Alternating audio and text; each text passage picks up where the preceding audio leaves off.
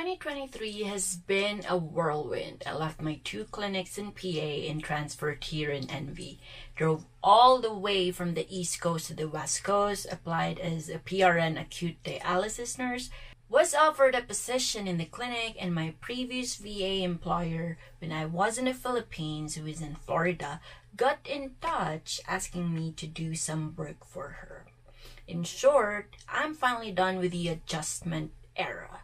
So for 2024, I'm ready to lay and build the needed foundation as a dialysis nurse here in the US.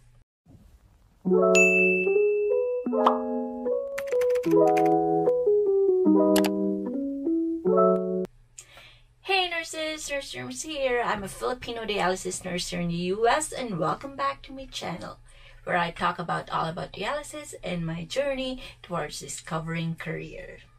I have never shared any of my goals before because I'm afraid I might fail, but I realize that's always part of the process, and I want to tag you along.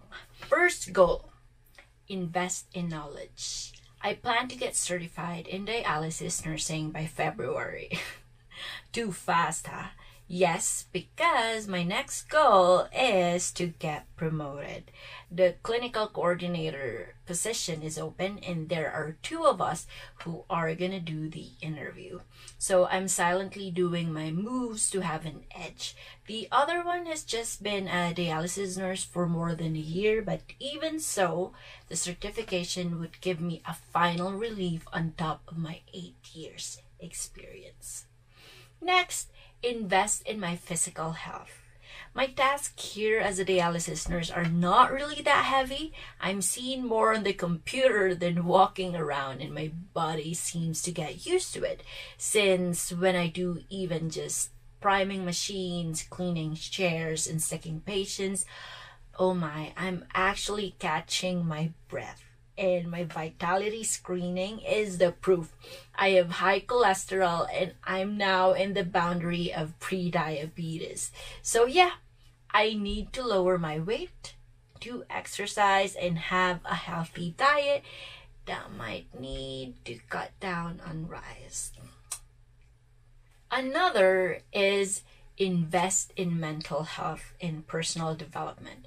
When I started reading this year, I can really see the difference from my 2022 work life. I don't get too absorbed with any work-related anxiety or stress because my mind is elsewhere while reading a book.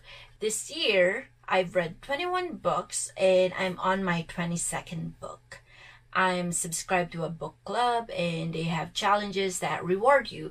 I achieved the Book Boss Challenge of reading 15 books, and for 2024, I'll go for the Challenge Crusher that requires reading 30 books. I also want to start a new hobby. I want to relearn crochet. I used to do it when I was a kid, and now I want to do it again. It would be nice to give holiday gifts made of crochet for some personal touch. And who knows, I might be able to make money out from it too. And I want to also learn a new language, Spanish. We have a lot of Spanish-speaking patients, and it would really be beneficial to get to talk and understand them using their language. The Filipino language has some borrowed Spanish words, so I think it wouldn't be that hard. That's it.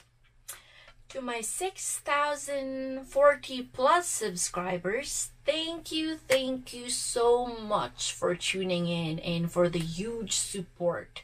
Your messages, comments, and suggestions have been my means of inspiration and motivation, not just in uploading more videos, but also in my daily journey as a dialysis nurse.